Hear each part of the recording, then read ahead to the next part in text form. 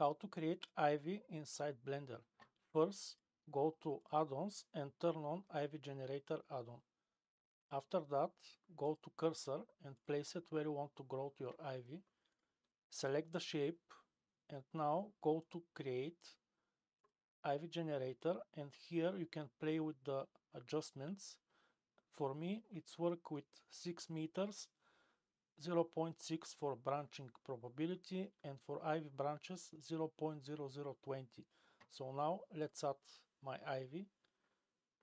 Now we're going to continue with the materials, but first, if you want more in-depth tutorial, you can visit my channel, and if you like the video, please subscribe. From Blender Kit, we're going to type ivy, and we're going to drag inside ivy particle preset here like this, and we're going to transfer this particle system, and here change it to ivy preset. Now for the number, let's type something like 20,000. Go to material, and here let's change the surface to transparent so we can hide the particle system. And now select the branches, and again from Blender Kit add ivy stamp material.